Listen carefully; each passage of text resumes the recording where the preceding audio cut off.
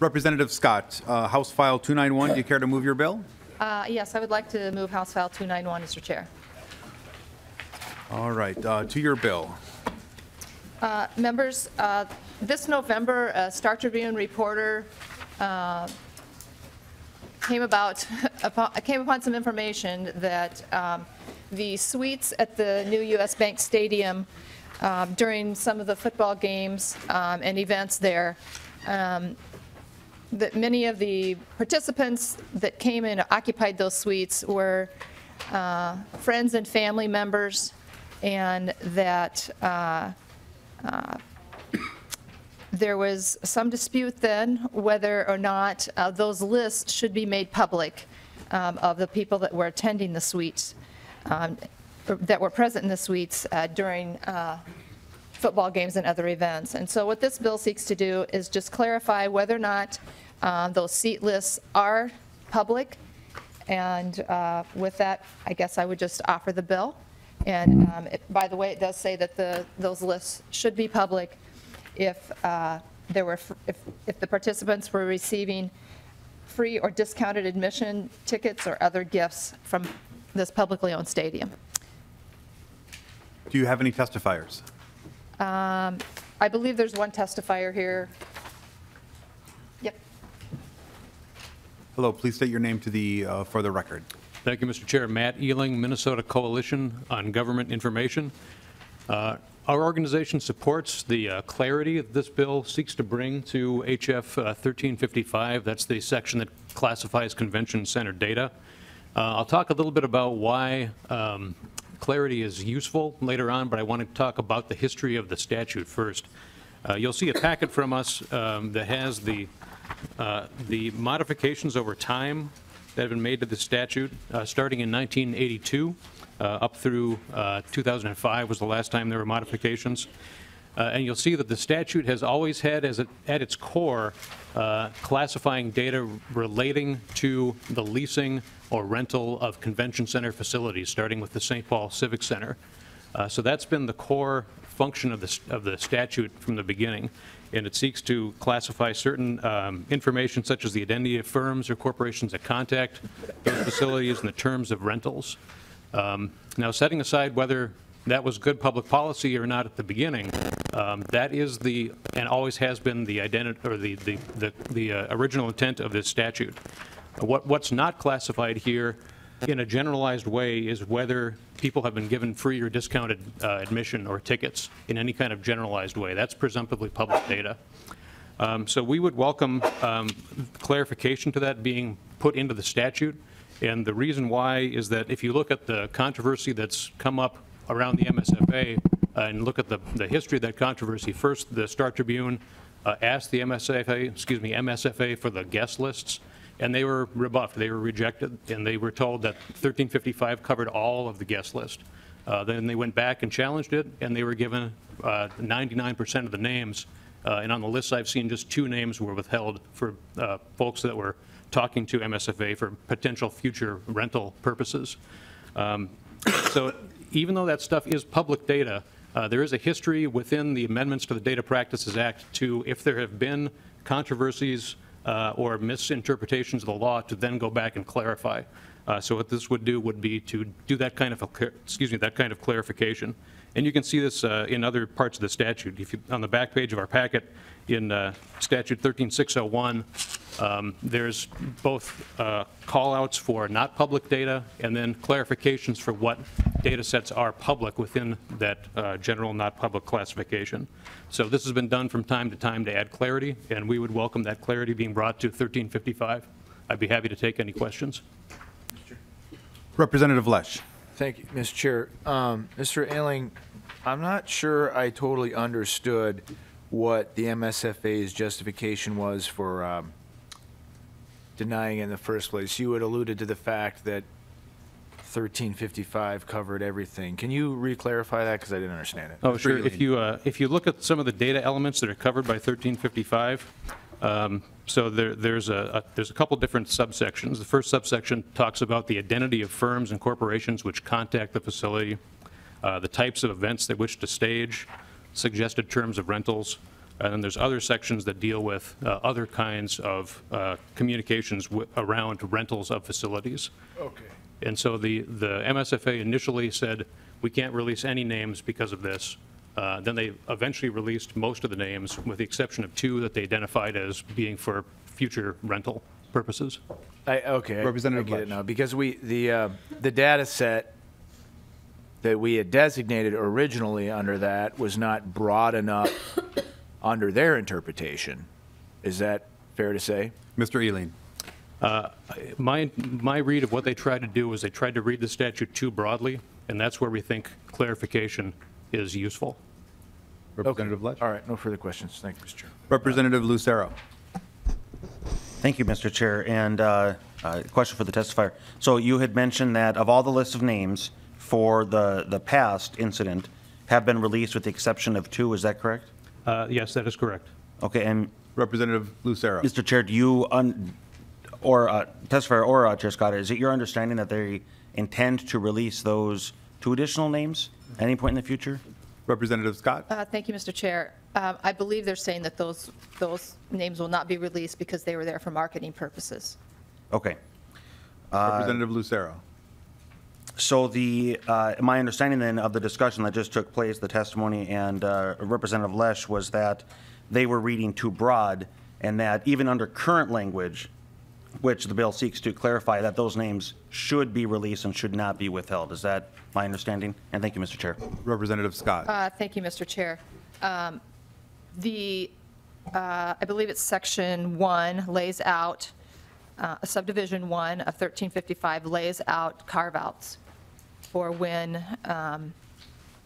the names on that list would not be made public. And if those people were there kind of for official business, that they're thinking of renting the facility, US Bank Stadium, or any of these other facilities that are publicly owned, if they're thinking of renting those names would not be released. Representative Lucero. Thank you, Mr. Chair. And then just one more question then.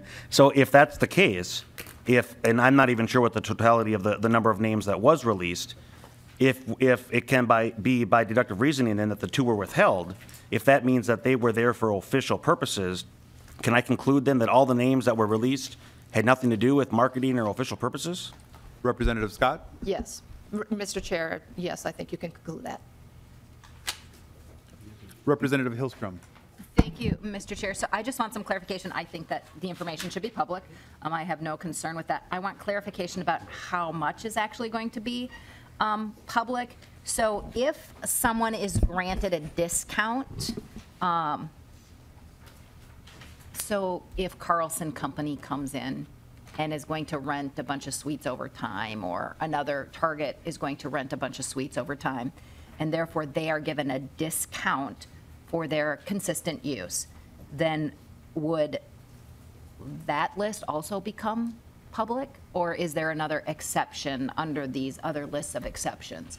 Because I want to make sure that if folks are getting things for a discount or for free, that if we're going to have public information, we should have public information. Representative Scott. Mr. Chair, thank you. My understanding is, yes, that would be made public. If they are getting a discount according to this correction of the bill language, that information would be public.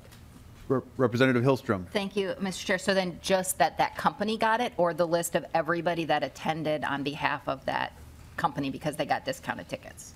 Representative Scott. Thank you, Mr. Chair. I'm going to defer to House Research to answer that question, because that's a very good question. Mr. Hopkins. Mr. Chair, members of the committee, Representative Hillstrom, the bill states that data regarding persons receiving free or discounted admissions, and persons can mean companies or it can mean particular individuals. So I'm not sure if the language of the bill on its face provides a clear answer to your question, but persons could mean individuals and it could mean companies. Representative Hillstrom. Thank you, Mr. Chair. So I guess what I'm trying to get at is so in the event a member maybe works for a company, or in the event a member attends with a company, I want to know if that's going to be public, because at the time there was the controversy about who was in those suites. There were photographs of other members sitting on the sidelines. There were photographs of other members in different suites, and I'm just trying to figure out if we're going to get the names of everybody. Representative Scott. That is my intent, and so if we need to tighten that language and put individuals and persons, individuals or persons, that would probably do it. Mr. Ealing, would you agree with that, or staff? I think there's two options for further amendments to clarify the language. One is that you could strike everything starting on 1.5. The sentence, or the partial sentence, it says, unless the data are subject to the provisions of subdivision 1.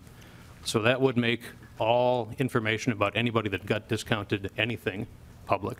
So that's one option.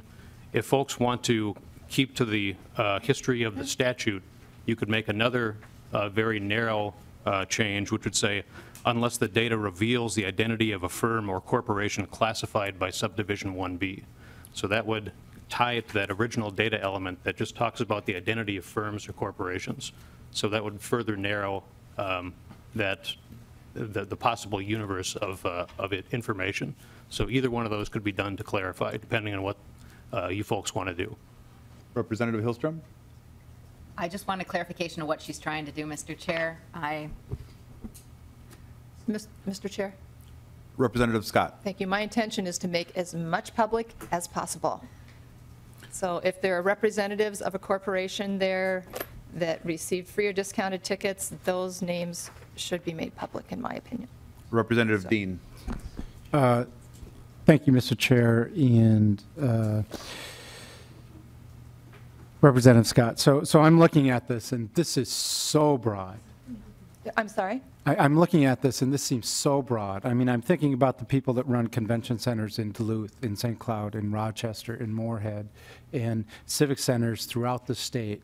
We're now asking their administration to make sure that anybody who gets a discount, that anybody who gets free admission or tickets or things like that as gifts, and I don't know if this even goes so far as if I participate or someone participates in a raffle and receives tickets to an event that's at a public-owned facility. I mean, it seems so broad. I get really sort of fearful, because the costs that we're going to incur on these people to maintain that data in the event that an inquiry is brought forward is pretty extreme. And I think I understand what you're trying to do. I mean, you're trying to get really the Sports Facility Authority and other like agencies in the state to really be on the up and up about what they're doing, and you're doing it from their side. And I think we all, as elected officials or individuals, we actually have an obligation on our side not to accept gifts, not to accept discounts, not to accept things like that.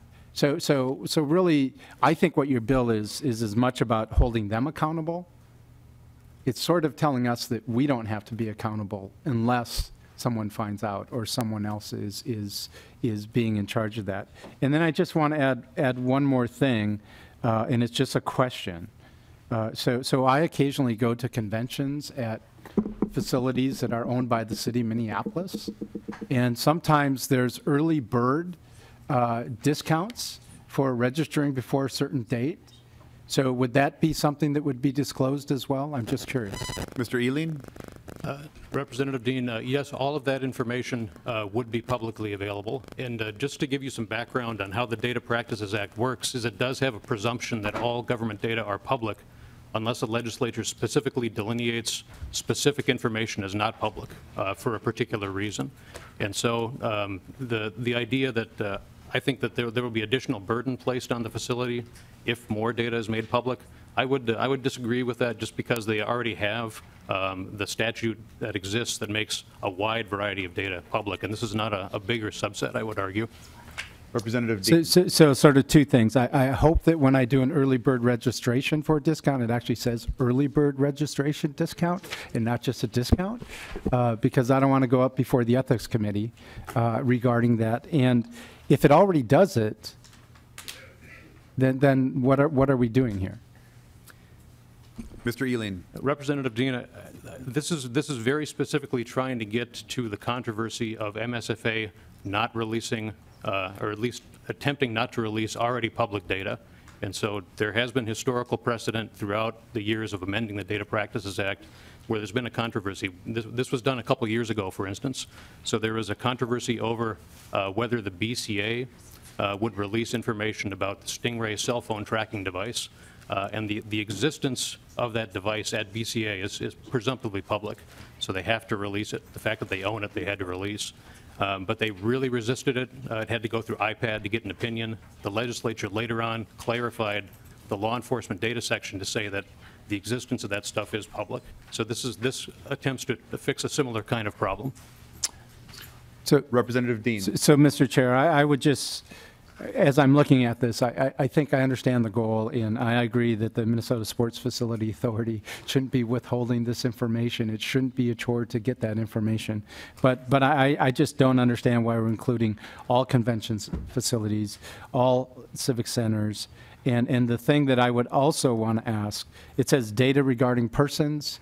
I'm assuming that's data specific to this. We're not releasing phone numbers. We're not releasing addresses. We're not releasing all data regarding these individuals.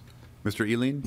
Representative Dean, all of that information is already presumptively public, with the exception of what's in subdivision 1. So again, the identity of a firm that contacts the MSFA, for instance, is withheld.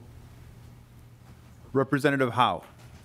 Thank you, Mr. Chair. And I guess I've got two questions now. I only had one before, but I would have to believe that any discount that's available to the general public is probably not concerning this data set, correct? If you get an early bird discount, that's open to the public. We're not concerned with that data. Is that correct? Mr. Ealing. If the MSFA is administering ticket prices, and I don't know exactly their practices, but if that public facility is setting the ticket prices and the discounts, that information would be public. Representative Howe. All right. The other question I have is, I'm a little concerned because I own a business, I own a company. If I go to this organization, decide I want to rent that, then and have a discussion about renting and go to the place, then my stuff is withheld just because I'm going there as a company, not as a gift as a member. Mr. Ealing. Representative Howe, that's how the statute currently reads. Again, to back up, if I was sitting here in 1982, I would argue against that because it's a public facility.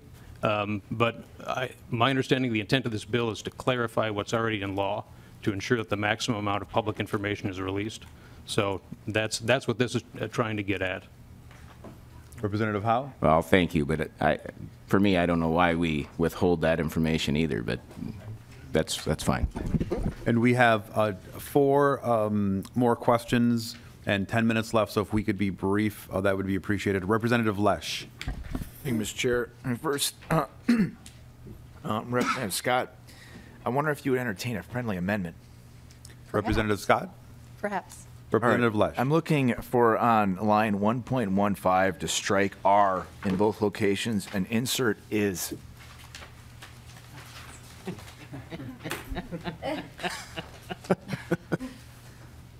Representative Scott.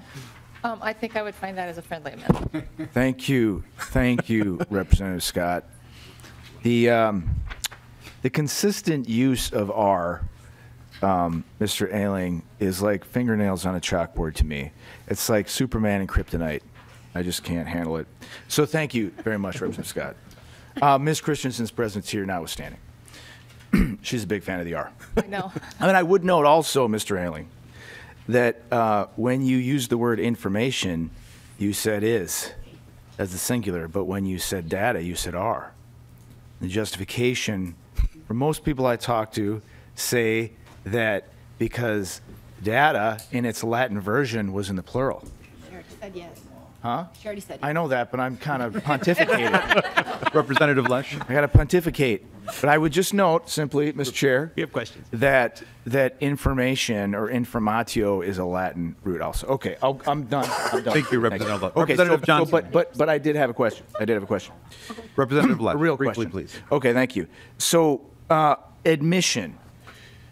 Is everyone who's admitted to a facility like this, is that so let's say someone who was there to do a job, sing the national anthem or something. I mean, I think Peggy Flanagan sang the national anthem at a Twins game or something, as I recall. Are we intended to include those people if they're in and out? Mr. Ealing. If there's a record of that information, say they have a record, like this would cover the deck, for instance. Say the deck up in Duluth wanted to hire somebody to come sing the national anthem, Yeah. and they have records that say who that is. That would be public information and would fall outside of this particular statute. It'd be presumptively public. Okay, all right, thank you. Representative Johnson. Thank you, Mr. Chair. And briefly, Representative Scott, if a legislator, I guess anybody else, was invited to a corporate suite where a regular person wasn't typically allowed to go to, and had that opportunity, would that be part of the data that be available? Mr. Ealing. Yes, that would be public information. Representative Scott. Thank you, Mr. Chair. So we're talking here specifically about the suites that the Sports Authority, the MSFA, they control these 2 suites. And so we're saying that those lists are the ones that would be made public. If a corporation owns a suite, my understanding is that they don't have to release who their guests are at any given event. Is that what you're getting at? Representative Johnson.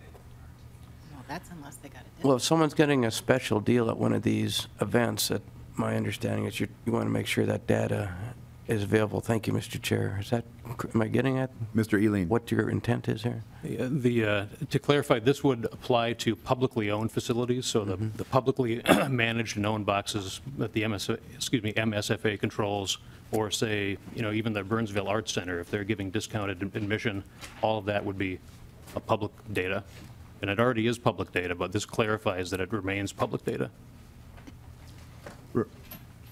Representative Lucero.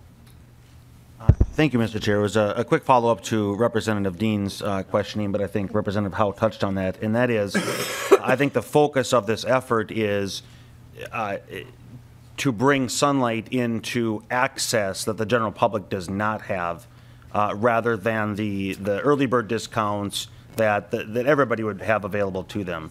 And so, but again, it was touched on already by Representative Howe, so thank you. Representative O'Neill. Thank you, Mr. Chair. I was just wondering if nonpartisan staff could actually go through because it says in the new statute, or the new language, that the data is subject except for under subdivision 1, the provisions under subdivision 1, and I'm wondering if they could go through, since subdivision 1 isn't included in this language, what the subdivision 1 exclusions include. Mr. Hopkins. Because that seems to be the question that we've asked a million times, and maybe they could just clarify. Mr. Hopkins. Mr. Chair and members, subdivision 1 of 13.5 provides that, generally speaking, data which pertain to a negotiation, an ongoing negotiation for rental of a facility, will be non-public.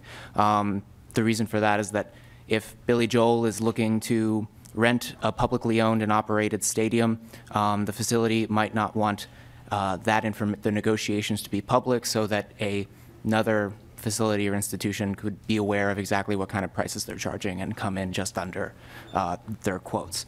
So subdivision 1 says, it lists some specific information that would be non-public. Subparagraph A says a letter or other documentation from any person who makes an inquiry to or who is contacted by the facility regarding the availability of the facility for staging events. B is the identity of firms and corporations which contact the facility. C is the type of event which they want to stage in the facility. D is the suggested terms of rentals. And E is the responses of authority staff to those inquiries. So generally speaking, we're talking about data or information that the entity maintains as part of a negotiation for rental of the facilities. Now, under subdivision 2 of 13.55, those data aren't not public forever. Subdivision 2 provides that after 5 years from the date on which the contract for rental, after 5 years from that date, the data become public. Also, if the contract doesn't actually occur and there is no rental contract signed, the event which was the subject of the inquiry, the proposed date for that event, after that happens, the data would become public. And under C, if the event which was the subject of the inquiry or the negotiations, if it occurs elsewhere, then of course the negotiations are over, they've terminated, and the data regarding the negotiations would become public. So the data that are made not public under subdivision 1 of 13.5 aren't not public forever. Representative O'Neill. Thank you. Hopefully that clarifies what is and what is not under this. Yeah. And as a reminder, this bill is going to State Gov Finance, and the author is amenable to making any changes or recommendations. A brief comment, Representative Dean? Just to clarify in response to Representative Lucerno's comment, I think you're right. I don't think that that's the intent of this, but I think it's written so broadly that it would encompass me getting an early bird discount. And I would hope that the author, before this moves forward, would begin to sort of parse out some of those specific things relative to this bill. Representative Scott, closing comments? Yeah, I just appreciate your support on the bill. We'll tweak the language as needed. And I just want to clarify what Representative Johnson's question was. I know he's left now, but I think what he was getting at is if there's a corporate suite and you're invited to the corporate suite as a legislator by that corporation, that is not public data. That suite is not the same thing as the publicly controlled suites that we're talking about here in this bill. If that clarifies. Representative Hillstrom, a closing brief comment? Just to that point, I think the way it's drafted, if that corporate suite got a discount, I think it would be subject. And so I think we need to look at the data. Representative Scott? Very fine. With that, Representative Scott renews her motion, House File 291, excuse me, be re-referred to the State Gov Finance Committee. All in favor say aye. Aye. All opposed? The motion carries.